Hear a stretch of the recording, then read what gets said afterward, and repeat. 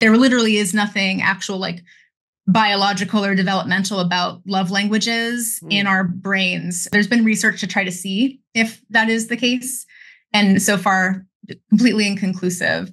All right, everyone, it is interview time, and we are here with Anne Hodder-Shipp of, many things, but Everyone Deserves Sex Ed. We'll start with that. Anne holds many titles, has created a lot of magic in the human sexuality field and realm, including a book that is out called Speaking from the Heart, 8 Languages of Modern Love. 18. Oh, 18, sorry, I missed 10 of them. 18 Languages of Modern Love. And I've if everyone's heard of the love languages, the 5 love languages, this is an much needed expansion on that, and we'll talk more about why. But we are super excited. You all heard about Anne already a little bit in the intro, in the bio. But Anne, can you please tell our listeners a little bit more about how you got to where you are today in the field of sexuality? Yeah, well, pretty soon out of journalism school, I immediately moved to Los Angeles. And figured or assumed I would be in like the fashion world as an editor of some kind. And then after my first fashion writing job was horrifying, I was like, I need a new job, and very quickly got a job at a magazine that covered the adult industry. Oh. And so while I was there, started the sex toy section because they didn't have one. And that's how I met a bunch of sex toy people and really sort of dove into that world, and still very much work with sex toy companies for a bunch of stuff. But that kind of started my trajectory into what eventually became like an accidental entrepreneurial stage of my life, which I'm still in, I suppose. This was back in like 2009. And during that, I was asked to be the editor of a sex blog, sex website for LA Weekly. And so by doing that, people called me and considered me a sex educator. And for sure, I was educating by writing and researching, but I just didn't feel comfortable with that title. And so I was able to go to a really fantastic, very intensive training in 2015. And that's kind of where, right? CSE, yeah. I did CSE in 2008 as well. Oh, that's right. Yes. Yeah. Oh my gosh. Yeah. So that's kind of what officially sparked the sex education side of things, where I started to, in addition to working with sex toy companies, doing, writing and PR, kind of that stuff, I was working with like teenagers, adult in rehabs, couples, all kinds of really interesting places doing like sex and relationship education. And then just kept doing my own training and professional development while also trying to develop that side of my business. And so, and that's what Everyone Deserves Sex Ed is. Oh, yeah. I've known you for a long time as well. And I loved when you came out with this, the Everyone Deserves Sex Ed. And this is kind of like, just because the lot of work that you've done around this, and you've helped people in the retail industry. I've noticed with their sex education, which is so needed because folks that are in the pleasure products industry, they're selling lube, they're selling sex toys, they're selling orgasms, right? And hopefully they care about humans on the other side of those orgasms. And there wasn't a solid format for folks out there to get sex education, like trusted inside the industry. People either wanted it for themselves, but I love that companies are bringing you on board to train their folks to be more sex positive. And hopefully retailers eventually will do that as well, and not just manufacturers. Oh, good. I love that. It's been pretty cool. Well, as you know, like the two of you have been in the field for a really long time too. And there's just a lot of misinformation or contradictory information because there wasn't, there's no sex ed in general. I know we're going to talk about that, like in schools or when we're young, but especially as adults, and there wasn't any in the industry. So everyone was just doing their best. And unfortunately, while doing their best, there can be some accidental harm that's done. And also just employees of manufacturers or staff at stores, they are not paid enough to do the really hard work that they do anyway.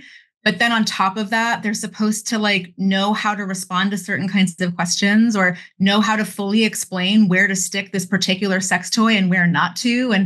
And they can only go by whatever might be on the box or what their sales manager told them. And it's just like, it's a lot of stress for them. And so I was really potentially annoying with a lot of my clients because in addition to the PR marketing on the manufacturer side, I was always just like, we can shift this so that it's more accurate or like more reflective of how this would maybe really be used, or what if we, shifted this like promo material that you're sending to the store so that it's a little bit more educational so that the staff can use it and also shoppers can use it to just like learn something more. And it's just going to make everybody more money, which is what they needed to care about, understandably. Yeah. And it'll make people, I don't know, healthier, more connected, feel more confident doing their jobs or more confident using the products themselves. And it's been a long haul, but now, I've had a bunch of different store chains have sent people. We've got distributors sending people to get trained, awesome. And a lot of manufacturers, whether it's their sales staff or their marketing staff. So it's clearly, they know it's needed. And fortunately, now it's more on trend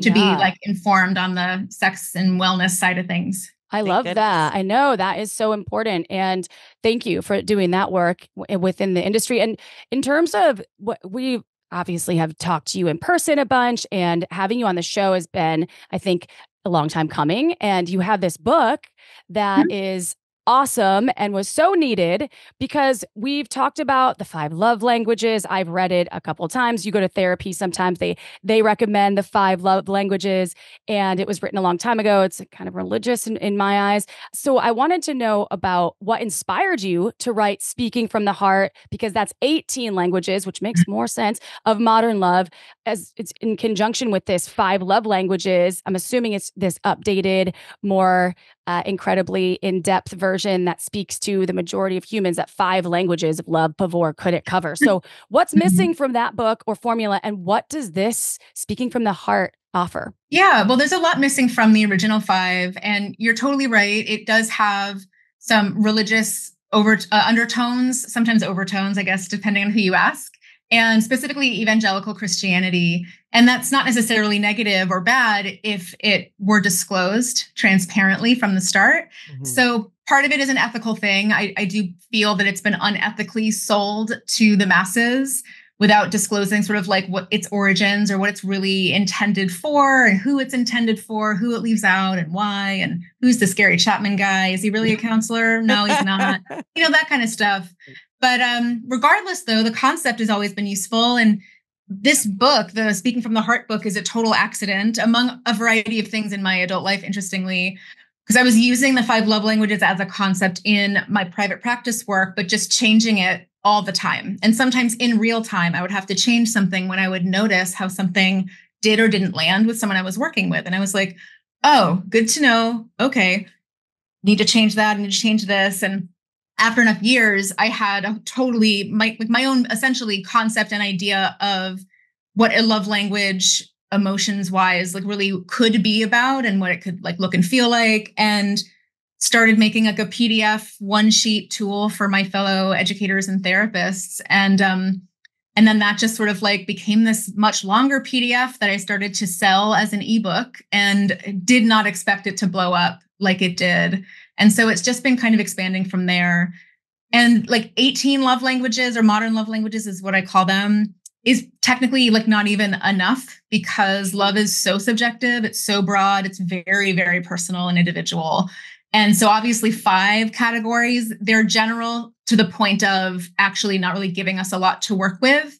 And also just so many people were like, well, what if I don't resonate with any of them? What's wrong with me? And there was a lot of just, I don't know if it was on purpose or not, but just sort of treating the 5 love languages like it was this psychological, biological thing that we all have wired in our brains, and not just an idea. There's nothing wrong with ideas, but there literally is nothing actual like biological or developmental about love languages in our brains. There's been research to try to see if that is the case, and so far completely inconclusive. So instead I was like, well, what if we can really take this into a somatic type of activity or exercise, where we first start by just thinking, like, what does love actually feel like to me? Like when I love someone or something, what does that feel like? Excitement, joy, comfort, safety, anxiousness, who knows? Probably a lot of different feelings at once. And then flip it, like, what does it feel like to me when I feel loved? Like, what is that actual feeling? What are the body sensations? Because I would ask people, like, how do you define love? Or how do you know when you're feeling loved? And everybody would say something different. Of course they would. They're not like when someone gives me a gift or does an act of service, like nobody says that. No. I got a nice present. Like, yeah. So I just realized like a lot of the activities I was doing in the group work I was doing or some of the one-on-one stuff, I could like make them into actual just worksheets that people could either buy in a workbook, which exists now, or a therapist can buy the workbook and just like use specific worksheets and activities for people. And then they could shift out of utilizing something like the 5 love languages that is, even if it wasn't sort of what I feel is secret Christian propaganda that's homophobic and, cisphobic and misogynist and et cetera. Like that just offers a much more expansive, human reflected type of explanation of how to figure out how to like navigate all kinds of relationships, not just the romantic ones. Yeah. And it's not 2,000 pages, by the way. I held it up. Yeah. So don't get scared, everyone. We're like, okay, how many pages is this going to be if there's 18? So it's like a reasonable size book. It's not a weapon. It's short. I mean, not everyone's looking at this, but like everyone go to YouTube, y'all. Go to YouTube. It's intentionally short and concise, and not everybody loves that. They want a deep dive, and that will exist. I'm writing it now, but like I don't want to intellectualize this any more than the rest of us already have. Totally. So it's really just each modern love language has a one page explanation of just kind of like what this is, what it could look like, why it matters, and then what really makes this different on an accessibility side of things. Each modern love language, instead of having pages of explanation, there's a page of what this can look like. And I use little illustrations to show examples of what it could be. And then a page of what it's not. Mm-hmm. And so little illustrations show examples of like, don't get me wrong, don't get this twisted. This is not what this one means. Yeah. So if you're doing any of this shit, that's something to look at for yourself for sure. Mm-hmm. And then flip to the page of examples. And then you can maybe practice those instead if you're trying to connect more with that particular modern love language. Yeah, I love that. I'm actually currently in therapy looking at how I feel love or when I don't feel loved, specifically romantic relationships. And there's this thing that I'm looking at, like when I don't feel love, it's when it's missing touch, but it's also like this feeling but it's going deeper because 5 love languages will be like, oh, touch is your primary love language. That is actually true for me. But now we're looking deeper. It's like there's a layer of not feeling liked. And there's in this like in which they're like, is that acceptance? Is that belonging? Is that abandonment? There's so many layers there. And I won't go too deep into that, everyone. And then I do remember when I did Barbara Carrellas's Urban Tantra training in 2014, numbers are weird in my brain right now. Someone saying the 5 love languages should really be 7 because sexuality should be broken down into 2 instead of the 1 anyways, or maybe it was 3. I'm not sure. But now we have 18 languages of modern love that you're saying isn't just about romantic relationships. So this is a big, broad question, and you don't need to share, unless you want to share all the 18 languages of modern love. But what are some examples of the 18 languages of modern love that are in your book? Yeah, I mean, I don't require people to like buy the book to know what they are. So I'm totally happy to list them right now in alphabetical order. Like, yes, literally, please. Yes. I do it all the time. Order? Oh my God. I love it. April loves this. It's not memorized in alphabetical. So don't worry. I'm bringing out my little list. But yeah, I will say like one really important thing about the modern love languages, it is very centered around platonic love, platonic relationships. They apply to sexual and romantic by default. But what's different about, especially the physical touch side of things, the physical touch idea has been like sexualized in a way that's then been used in really harmful ways to kind of like push people's boundaries and say, well, sex is my love language. So if you don't have sex with me, if you say no to me, you're revoking love and you're the harmful abuser. Mm. And it's really fucked up, obviously. Yeah. And it puts a lot of people, disproportionately heterosexual women, in this position of, I have to do this for him. I have to do this for them or her. It is disproportionately cisgender men weaponizing this idea, but they don't actually realize that there's anything wrong with it because they've had it. It's approved. It's sort of like permitted to use the 5 love languages as a way to try to manipulate partners into behaving in ways that they wouldn't naturally or ordinarily. And it shifts, it like kind of removes this like the permission to just say no to not today or maybe later. And so anyway, just really important because it's also then very expansive and representative of, among other things, asexual folks and aromantic folks, because aromantic people don't not feel love. They don't feel romantic love or desire for romantic relationships, And so there was also this feeling of like, well, I don't want to be with an aromantic person or an asexual because then I won't get any love or anything from them. And it's just like, y'all, oh my God, okay, we really need to do some work here. Wait, tangent. What's considered romance? Isn't that, because that's so vast, right? So an aromantic. So if someone that would if I brought them flowers and they were aromantic, they'd be like, I don't want this. I don't want it. Well, here's the thing. Yeah. So like when we say I love Beyonce or I love my dog, I love my niece, I love my sister, we love them. When we say I love my wife, that we're not all talking about the same kind of love. So if someone is handing someone flowers, like that does not have a romantic connotation to it automatically. It can be, and in definitely heteronormativity type spaces or heteronormative like perceptions of relationships, flowers have often been a thing that a hetero man will give to a hetero woman to prove love of some kind. But not vice versa, because that's weird, Right. And we have a lot of hetero men who are like, no, I actually really love flowers, but people make fun of me when I ask about it, so I don't. But we also give flowers to people who are sad. We give flowers to people to brighten their day. We give flowers to people because we walked by a place that were selling some really beautiful sunflowers. And you were like, fuck yeah, I want to brighten up my room with my roommate. Like, so we're not all proposing marriage or whatever long-term romantic partnership with these people by doing these particular like things that signal love and affection. If there was someone, regardless of their romantic orientation, who was like, oh, fuck flowers, I fucking hate them, they are way too normative for me, or they feel way too romancy, then great. But that's definitely going to be like an individual thing. Just like how some people are like, I don't do anal. I'll do everything else. But like anal, no, I don't love it. Don't love it. And I am not a sex doll for other people. And like, that's individual for them too. But it doesn't mean like anal then is off the table for all people who... there's a whole category of the anti-anal people. And then the same with asexuality, right? People assume, they don't have sex. They don't have there's no sex drive. And like, that's not what asexuality is. So aromantic is not a romantic human. It's your anti-romance, right? Not necessarily anti, but it's really about... It's a harsh word, but I'm just using it. I know what you mean. Okay. It's more like when we think about sexual orientation or romantic orientation, it's very based on where are your romancy attraction feelings or your sexual draw to people, if you have any. Where is it drawing you toward? What kinds of people? Is it based on gender? Is it based on other stuff? Do you have those feelings at all? And so for aromantic folks, they either feel none at all or very infrequent or maybe like conditional romantic desire or attraction toward other people, with maybe desire for like a long-term romantic partnership of some kind.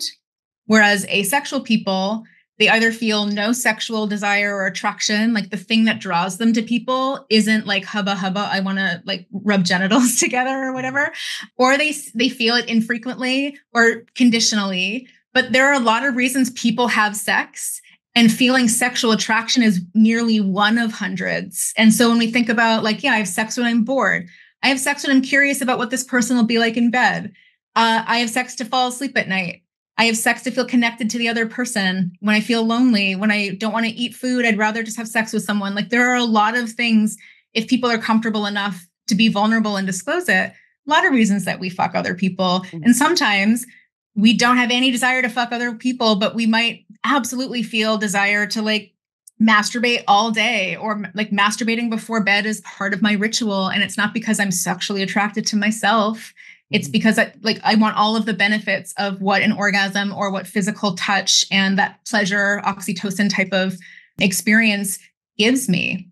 And so hopefully for folks who are listening, it's definitely like a nutshell, quick and dirty explanation about it. But asexual people, lots of asexual people have sex very frequently. And then lots of asexual people not only don't have sex, but they're like, I'm actually so disgusted. I'm absolutely not doing that ever. Not of interest. And all of them are valid, and all of them also have fantastically connected, satisfying relationships. Mm-hmm. And they're not all polyamorous relationships either. It's totally possible to be monogamous while on the asexual spectrum or on the aromantic spectrum too. So it's just really deeply individual. And so we can't use broad strokes or, sexual term, I suppose, to describe anybody, right? But especially when it comes to asexual, aromantic people. Thank you. I'm not going to interrupt because that was only the A. Shit. Oh my God, how funny. I know, right? I'm not going to ask any more questions until the end. Tangent zone. Okay, here we go. Alphabetical. So we've got accountability, active listening, acts of empathy, affirming communication, bestowing, emotional labor, engaged experiences, intentional time, personal growth, platonic touch, problem solving, providing, shared beliefs, solidarity, teamwork, thoughtful service, undivided attention, and upskilling. So many questions, but we probably don't have time to talk about all of them. We could a whole different episode, right? Our podcast is Well, one of my questions, so with all of these, so something came to mind where, so if I think of like long-term partnerships, where people fall into this zone of feeling love with your partner. And I don't know if this is how they define feeling love, is because I heard intentional time instead. So where does just us, like our love is like we watch Netflix together and like we just kind of coexist, which I think for a lot of people, not intentional with each other. It's kind of like it's less intentional, but people I think might still identify that with love, which a lot of people get into that groove. Like we're just kind of like coexisting. Was coexist one of them? Maybe. Well, I would probably see what's also the way that I use modern love languages and encourage other people to is to see how it's going to be like multiple representations of love. There will be a lot of overlap because there is no like categorization of an emotional experience. So for example, doing the sort of like separate thing, but together on a couch, I could say, sounds like an intentional time experience. This is an intentional time to maybe connect with yourself or just do something for yourself, but also an engaged experience. It's an intentional time that you both know what you're doing here and why, and you're engaged separately, but together because everyone's different, but like when I am with someone that I love on the couch and we're scrolling through our separate, feeds with our headphones on and something is really fucking funny or so ridiculous, we tap the other person on the shoulder and they're like, oh my God, check this shit out. Yeah. And so it's it's a very engaged experience together while also not having to make it this like, oh, we're making a date. We're going to go someplace. We're going to spend money here, which is what a lot of people think or associate understandably with something like an active service or whatever. I don't even remember what all the quality time. Quality time deal. Yeah. And so some people are like, well, I'm doing all this quality time. Like why aren't you feeling loved? What's wrong with you? I'm doing all the things and checking off the boxes. And it's like, well, was it intentional? Is everyone on the same page here about how this time is being used? Mm-hmm. Is it actually something this person likes and wants? That's so Were good. you on your phone the whole time? Yeah, that's my partner. He thinks quality time is watching the TV. And I'm like, I'm not watching sports ball with you right now. This is not quality time for me. Okay, sorry to interrupt, but I'm just like passionate. I like this intentional time. And it sounds like even within that, like y'all, so he's watching sports ball and thinks that's y'all spending time together. And so the five, not talking shit about you, Gary Chapman. I don't even know if you're alive. No, he died. Oh, talk shit about him. He's very much alive and no, he died of cancer. I swear to God, he died. He died recently? Of cancer. I thought he died of cancer. Oh my God. Now I'm. Oh my gosh, let's live. I'm Googling. Right I'm it's Googling not that it. Men are from Mars, women are from Venus person. I'll finish your question. Okay. I promise I'll Google. So the sports ball example, though, versus the five love languages, like quality time. But obviously it's missing some things because April's like, that's not what that is for me. So your book, the 18 languages of modern love, could probably even find within that something beyond quality time and all these other pieces that you just named that I don't remember all the things that could this is what this feels like for me. This is what this feels like for me, right? Yeah, it's not just we choose one. There's all these, there's many layers. Yeah. I know there was part of the five love language idea is that we are all monolingual. about love, which has not only is any human being who feels multiple feelings is like, okay, I don't think that's true, but there is actual like research to show that's out, like even using the 5, which are also just made up there. No one has been able to kind of prove monolinguality with that too. So by default, if we think about like how people can be multilingual in so many ways and certainly monolingual, but not because they're wired that way. You can learn a new language if you're able to. It's really about, okay, yeah, what is sort of like the layered experience here for each person's experience of love, and also like what doesn't feel like love, just to get it, like information about it. And then you'll notice with like the 18, and there's way more than 18, like they're always coming up and floating in my head. Like this is That's why you're writing another book. Basically. And part of the reason, like part of the thing with the book is like, not only are you like quote unquote multilingual without maybe realizing it when it comes to things like love and other emotions, it's going to be different from person to person and relationship to relationship that you're in. So like, you're not just, oh, good, I'm quality time, I'm set until I die, I don't need to know anything else about love, or my relationships are, I have the key to lasting love now, which is how the 5 is marketed. You might notice like, okay, I need something very specific with sexual partners, fine. And maybe it depends on the sexual partner and their gender, or like how old they are, or where you live, who knows. But then you might notice like, well, with your friendships or with family or a neighbor or roommate, you need very different things. That makes sense to me very quickly. And then you think, okay, well, the stuff that helped me feel all these things when I was 25, do I expect that to stay the same when I'm 26, 30, 42? I hope not. And a lot of people do. They really do think that I'm going to put on my dating profile what my love language is, and I'm only going to reply or swipe right on people who have the same one, because once we're matched, we're good forever. We're perfect. And then you think, and here's my last sort of analogy to help this kind of sink in like these sort of nutshell ways.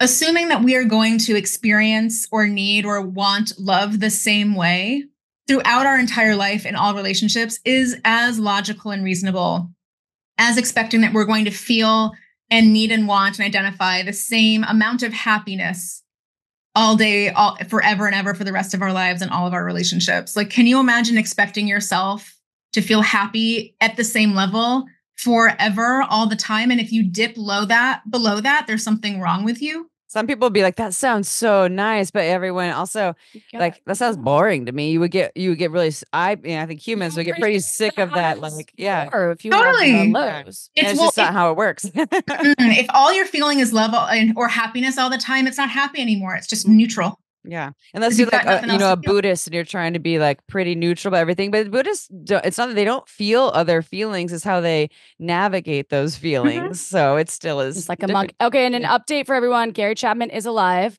Here's the thing. I read that book. I read like 7 books in like 6 months, and 7 Habits of Highly Effective People was the other one by Stephen Covey. And it's amazing. And I read those back to back, and Stephen Covey died of a bike accident in 2012. That's why I mixed them up. They're both white dudes that are like, we're really disappointed in you. You're wrong and bad, and you did a terrible job. We're mad at you. 2016. It's been a long time. It's hard to keep it all. Yeah. I mean, it's keep it all in our heads, let alone like sensical on paper. But the reason why I was like, I can't imagine he's dead, is because he is as old as he is and has made. He's 86. Just look. Yep.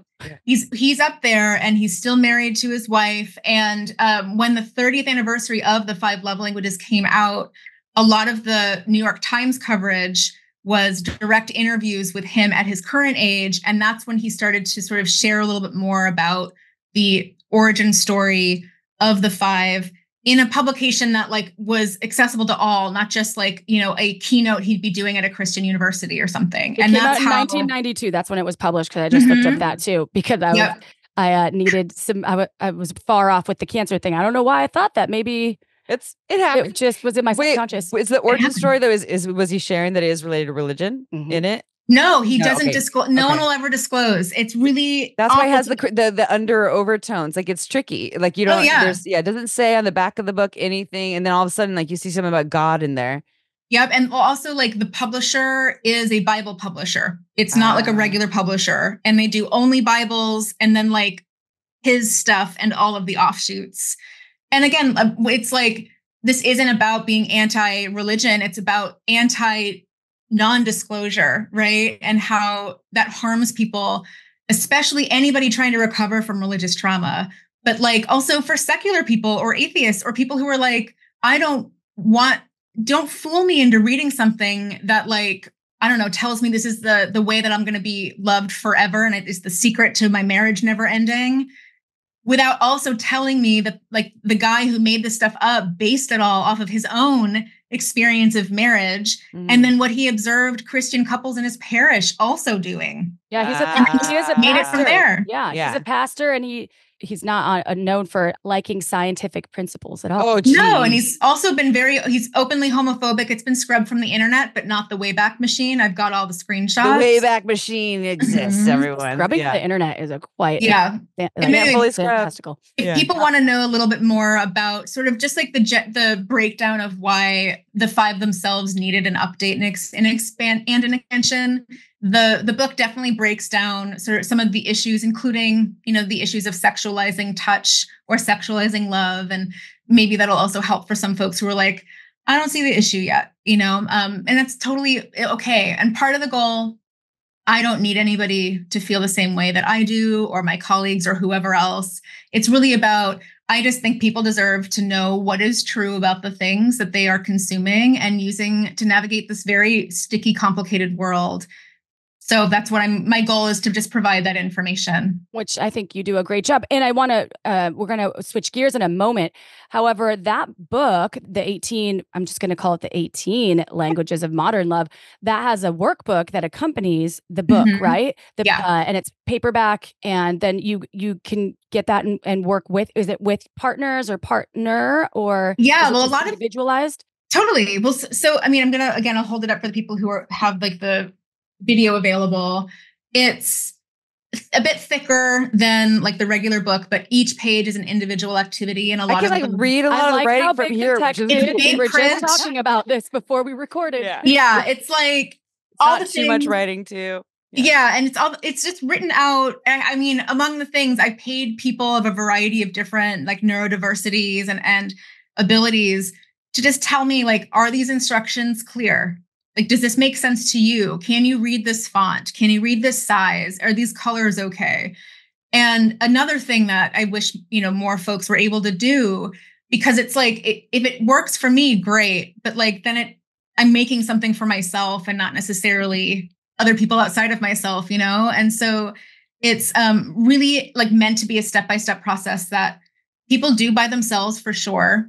And I have had people share with me that they've bought 2 workbooks, or they photocopy. I don't love that, but like, whatever. They photocopy the one they buy, and then they like hand the worksheet to someone they're dating. And like, they'll do these little activities together over a beer or a glass of wine, which is like intentional time, engaged experience, and personal growth. Side note. I love that. 3 modern love languages at a time.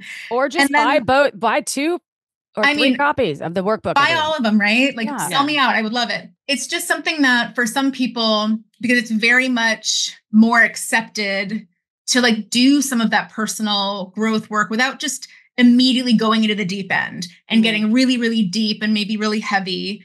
And they're able to then just kind of like take little steps into getting closer to what their goals might be. And if they can share that with a partner, that's already a green flag that their partner is down, and ready for it.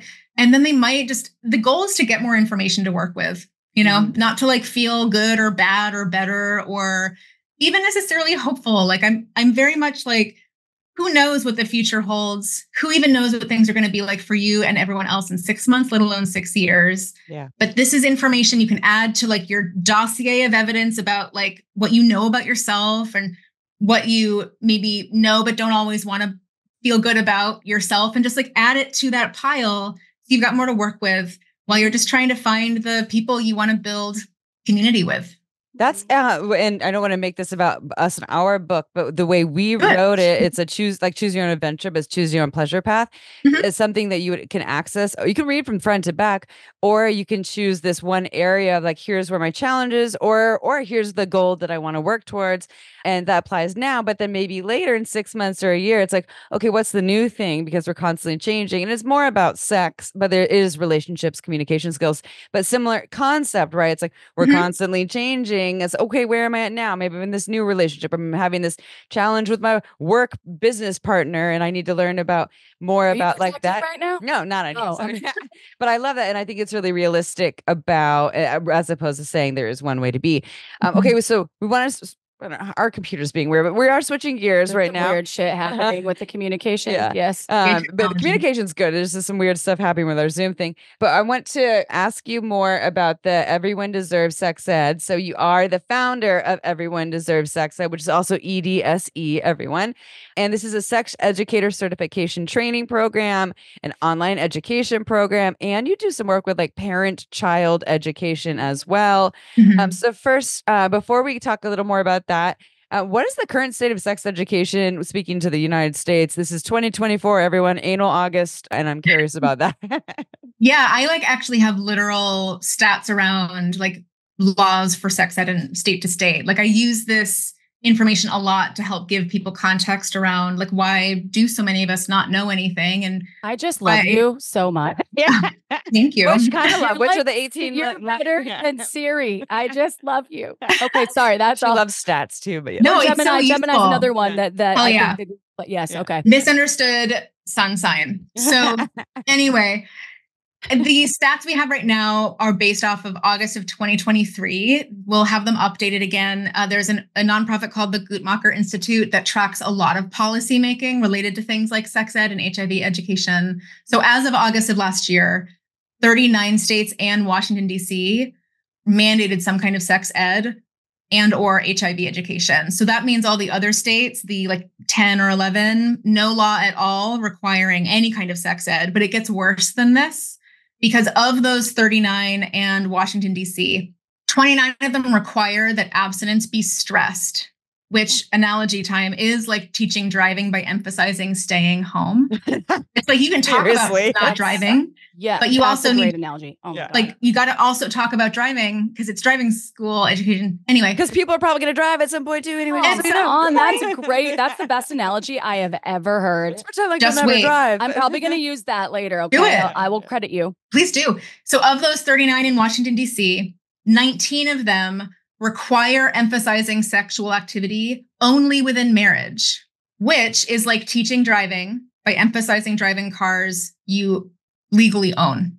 Okay, wait. So 29, like you said 29 focus on abstinence. They require stressing abstinence. Yeah. Okay, and then 39 are not having sex before marriage? 39 and Washington, D.C. in general require some kind of sex ed. Okay, got it. And so the other 11, zero laws require any sex ed. They don't require it, but requiring sex ed, the bar is so low that requiring sex ed doesn't mean jack. It could mean I'm requiring sex ed to talk about things like, a man with a beard in the sky judging you for touching your penis. Like there's no law against that in a general sex ed mandate from state to state. Like the states themselves have very particular unique policies.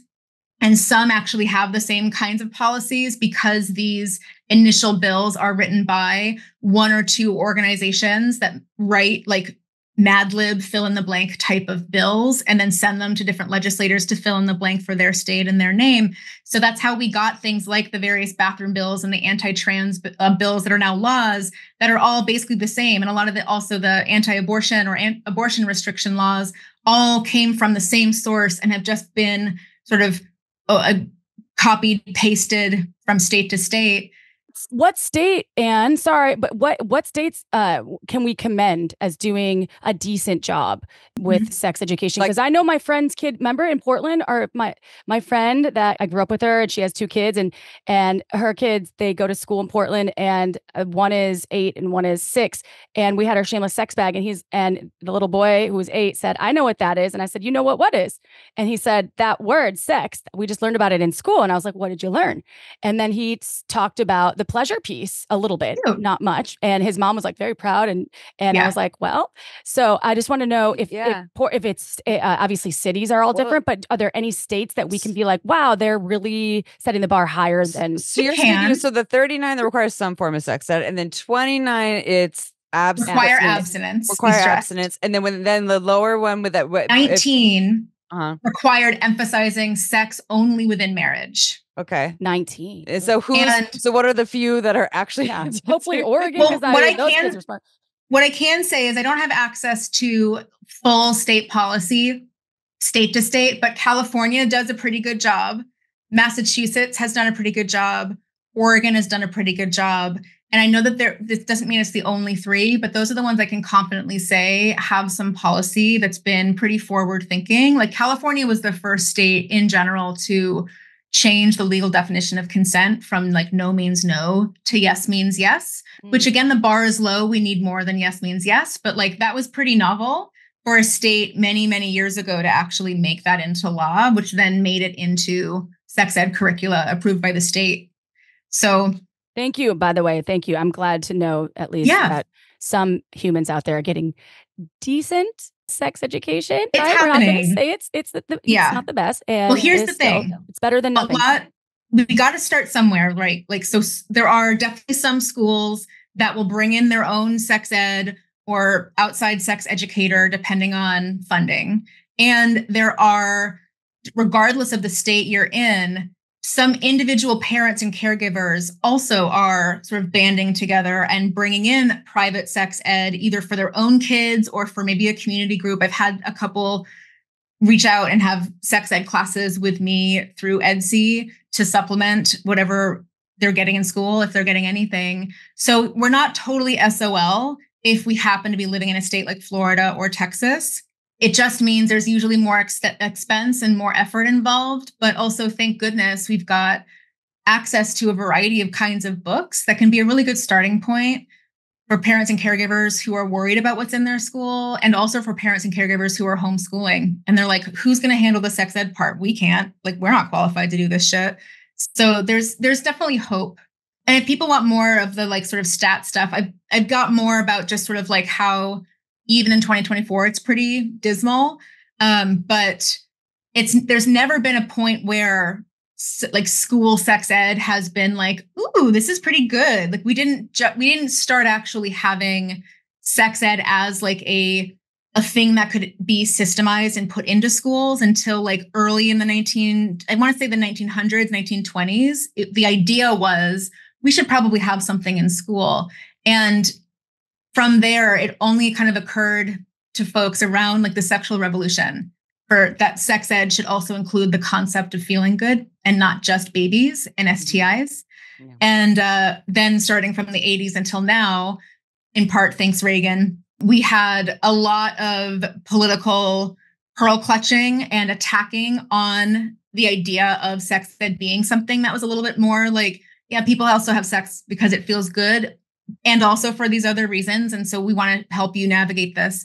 And that's why we started getting abstinence only or abstinence stressed becoming the norm and federal funded norm that then, depending on the school or the state, they had to get what they could get funding for. And so that's what they put in the schools, you know? So it's complicated and layered, but that's why like organizations like Everyone Deserves Sex Ed exist. It's why sex educators like the three of us exist. Like there's a lot of work that can be done outside of the school system. And the hard thing is just to help other people learn that people like us do exist and that there are alternatives and other options. Yeah. Amy and I are both cracking up because we have our noise canceling headphones on and my dog is next to me snoring. You can hear it through I'm like, we can hear it through our headphones. Yeah. And I'm like, I hope you can't hear that. I can't hear it, but I want to. Okay. It's really cute. It's not that he finds his topic. He's not a stats guy, you know? So I'm not offended. Oh my God. The snore. I'm like, if she hears like, I'll listen when it's not stats. His head is buried in the pillow next to me and he's like, so I was listening and I was like, oh my God, legend, stop. He never snores either. All right. So Amy has a question, but I wanted you to know what you're cracking up. You kind of already commented on this a little bit, but so I'm curious about how does Everyone Deserve Sex Ed, again, everyone EDSE to keep it easier for your brain. EDSE. How does Everyone Deserves Sex Ed fit into all of this? Like what makes Everyone Deserves Sex Ed, EDSE different from other sex education trainings? Yeah. Well, so partly the sex ed certification is literally available to anybody who is like, I don't know fucking anything about this shit, and I want to benefit my family or community or do a better job at my job, or really anyone who's like, I need something because I don't know where else to get it. So it's a training that literally anybody from recent high school grads, we had an 18-year-old take our most recent certification because they made a zine in high school to like be sex ed materials for their friends. It was just like, oh my God, I love you. Come all the time. Like, hell yeah, I'm so flattered. We have clergy come in who are like, Whoa. I don't know what to think, but I do know that this shit is making like people in my community like not want to live anymore. And that's a problem and definitely goes against my religious beliefs. So I need to figure out how to talk about things like gender or love and relationships. Good for them for taking action. Right? Yeah. That's awesome. And it's heavy. We've got therapists who are like, yeah, my academic training was fucking useless when it came to things like sex outside of heteronormativity and like pregnancy prevention and monogamy and all the kinds of stuff. So they're like, I need to supplement my existing, training.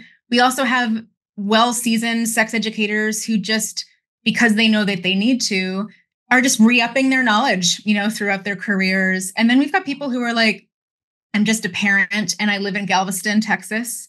And I have always been the parent that like my kids and their friends have come to for help. And so I want to up my game a little and be an even better, safer resource for them. So there's no prerequisite for like who's permitted and allowed in. And it's not academic because it's academic trainings are useless for regular people who want to be doing on the ground work. Yeah. So it's really about like, here's what's true about this shit. Here is a reframe that makes it expansive and inclusive of all the stuff that you might not even realize other materials aren't inclusive or expansive of. And we're going to help you figure out like, how do I answer this kind of a question or how do I explain this concept without getting overwhelmed or giving too much information. And then also like we teach communication tools and facilitation skills and things to look out for when you're trying to engage with other people. And so it's a really like encompassing, comprehensive training that also doesn't require people spend like a year or two doing it because some of us don't have that kind of time. And so it's also completely live. There's nothing passive about it. And that's partly because most of the trainings that are available are pre-recorded and there's literally nothing wrong with that. But I know there are some people, myself included, who don't learn very well from looking at a screen and not talking to anyone or practicing anything. Yeah. And then suddenly you have to like write a paper or do a quiz or something. And it's like, oh my God, I would be SOL if that was my only option. So that's Paige who works with us as a social media. And we're going to, send, anyways, we told her about all these trainings. You could do this one right now. This one's online. She's like, no, I work better with people. And also, she wants to work with people. Director of marketing. Too, director of marketing. Yes. Getting the term, but she wants to actually engage with people. And so, that's awesome.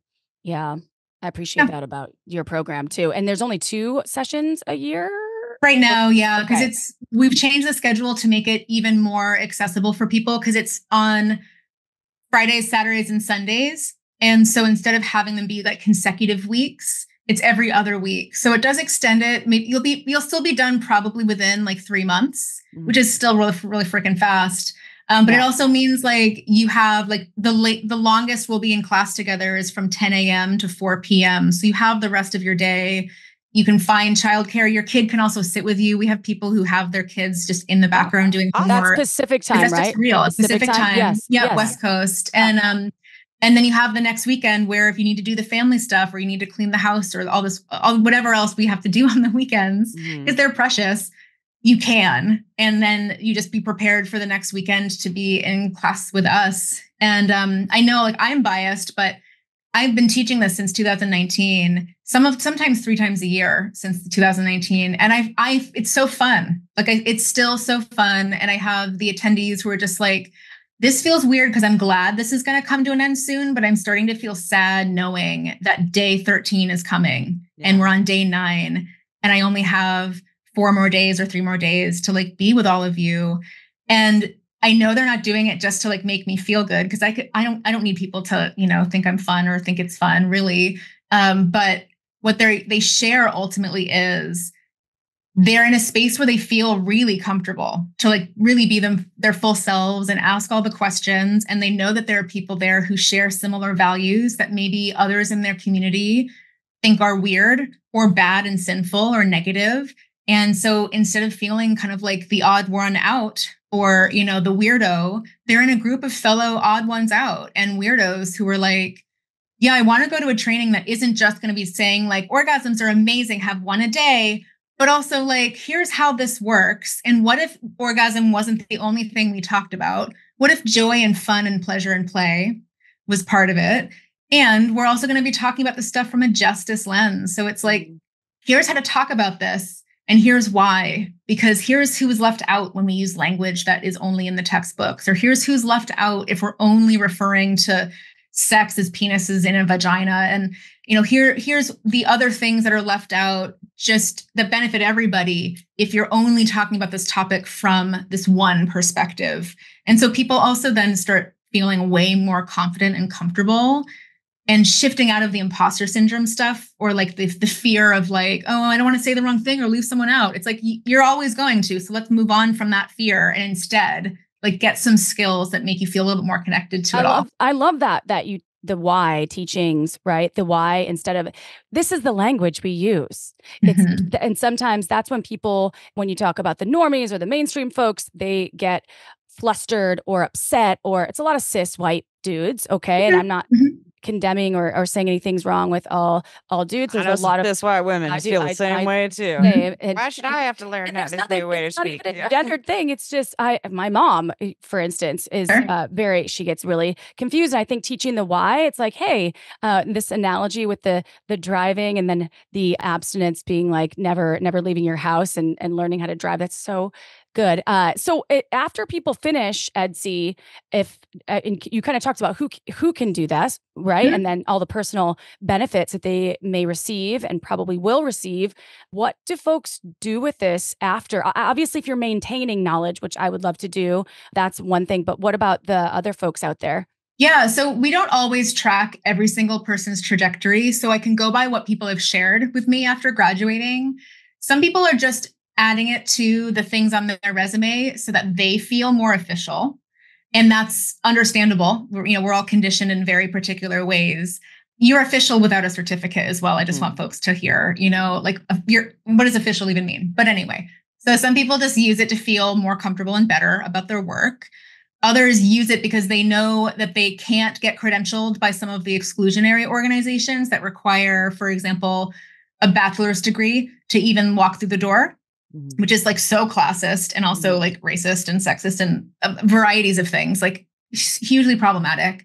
So they're like, this is the thing that is actually going to maybe get people to take me more seriously when they see that I've done a particular kind of training that is known for a certain kind of work and gives me an option when I know that I don't have any choice to go anyplace else. So that's also something that people use just for legitimacy and reaching out for jobs related to sex and sexuality. And then some folks use it because they want to build something for themselves and they want there to be some kind of like consistent knowledge among the people that they're working with. And so like they will go themselves and then they'll send a couple of employees or they'll send a couple of colleagues. And the goal being eventually everyone's kind of like on the same page about stuff. And you don't have to worry about the person who's in charge of marketing using language that is very antiquated and actually hurts people or dehumanizes people because they took the same training, And so there's that. And then there's people like the parents or the clergy members, or some of them are in like nonprofit world. And they're just like, I need this so that I can then start to like drip this information out to other places or other people that I'm working with, because this is the thing I have the most control over in terms of change making, that sort of incremental shift versus trying to like go all the way to the top and change like how the laws are written. Like there are organizations that do things like that, but if that worked, we would have been fine back in this, starting from the 70s. It's obviously not working. This Free Speech Coalition does do a lot of incredible work within. A lot of lobbying work. Which is amazing. And getting legislation written and rewritten it's a big feat. And this isn't a bureaucratic thing that you and I and Amy are talking about, this is kind of I think it's a human thing, right? And obviously bureaucracies are involved in all of our fucking day-to-days, but I'm really grateful for this offering. And yeah. And I looked at your website, the EDSE website, and your teaching staff is just, I mean, it's a lot of humans, but you can see all these different, just looking at it and you're like, wow, this is a wealth of experiences and perspectives. And it's not just like, here's our 4 teachers, it's just extensive and impressive. And I'm sure that changes, right? And so you're next year, this is 2024. I know that you have a spring offering and a fall offering. So this is going to be a multi-layered question because we do have to wrap up and let everyone go and carry on with the days. How can people learn more about EDSE and sign up for EDSE for next year, 2025 and beyond? Also, how and where can people buy your book? How can they work with you? Because I know you work personally with people as well. Give us all the things. Yeah, well, everyonedeservessexed.com is definitely the hub for all of the EDSE stuff and the certification work. And every session has some of the same basic educators, but we have about 10 that we have along with me in each session. And you can see a list of people who were in the summer session if people want an idea of who they are. And then AnneHodder-Shipp.com is where you can find out about me. There's a link there to the Modern Love Languages and a separate website where you can buy the book and stuff. And the modernlovelanguages.com is where you can see the book, see the workbook. And there's also some relationship coaching offerings for people who are really wanting to kind of dive in and work with me directly around how do I apply this stuff to my life or my relationship. And then when are the next, so you said summer session, because it's August when we're recording this. So is there anything left in 2024 if folks are interested, or is it? 2024 just ended actually, okay, but in 2025, we have the spring session starting March 1st. And then the fall session, let me look at my paper, starts. Was it October? September 13th, September, yeah. 2025. Yeah. So people, and you do close those things. It's not open-ended in right. It's sold out. It sold out last time. Yeah. They do tend to sell out, though 2023, we didn't have sellouts. The maximum size for the class is around 15. And that's amazing. It's one of the other reasons why people like it. Yeah. 3 of them are reserved for scholarship people. So there are basically 12 application spots that are available in each session. So it is something that you do want to sign up probably as soon as you're able to, just in case it does sell out, but it'll never be any bigger than 15. And if it's bigger than 15, it just means there was some sort of special exception had to be made for some reason, but probably 20 would be the serious cutoff. And I know you can pay in installments, which I think is really cool. And if we get asked, Amy and I get emails pretty regularly about how to become a certified sex educator, how to enhance their, even people at Swan Medical, where we've had Dr. Castillo and Remy on the show and on our book about hormone therapies and intimate wellness. And some of their office folks want to expand their knowledge on sexual health and wellness. And we recommended EDSE. So if you are interested in what Anne is curating, really, please check out everyonedeservessexed.com. All of the links will be in our show notes. And we definitely will have Anne back because there's just not enough time to cover all of your knowledge. And if people want those stats, meaning April Lampert, probably right here, she probably wants some. I love stats so much because it feeds the machine of people knowing the numbers and where I love stats and numbers. And every time I'm guested on any mainstream shows, they love the stats. So I love stats, and I'll credit you. And I think Amy sometimes hates stats and then they always change, and sometimes you love them. I don't hate stats. They just won't stick in my brain. I hear it. I'm that's interesting. It'll go in one ear, out the other. It's interesting. You remember people's authors' names and book page numbers. And I'm only if it's meaningful. It's really incredible. Otherwise, I'm brains are weird, but I'll send you, April, I'll send you the actual slides that I have that have the driving analogy under each one because it really helps. Is this the gifting love language? I'm just kidding. It's bestowing for sure and shared beliefs. I would say. You just got bestowed with some shared beliefs. I'm going to buy this book, and I'm going to recommend, Amy and I have, one of our therapists is the same. I think it would be great for her to incorporate some of this knowledge too. I'm not going to try to should my therapist, but I'm seeing her tomorrow. I got to think about my own shit for a while. Yeah, well, here you go. I got my own problems. Anne Hodder-Shipp, everyone, and Ship with 2 Ps. CSE, please, if you haven't rated us, rate us, review us. What that does is help more folks find folks like Anne Hodder-Shipp and all of the incredible guests that we have on our show. And it also makes us feel good sometimes, which we need a little boost. We love boosting you all. Help us boost ourselves, because it gets, it's hard out there. It's hard out there sometimes in this sex education field. And Amy and I, we have not missed a Tuesday in 7+ years. And this is a free resource for you. So like us, buy the stuff that we talk about on our show, because we only pick products and services and things and people and guests that we really believe in and love. Sometimes we've had, different relationships with some of our guests. Some of them were like, yeah, we're like, and we tend to not edit things out unless, my dog's farts or snores too loud. that usually stays in too. All right, you all, we will see you next Tuesday. And Amy, I love you, and love you. Ciao for now, everyone.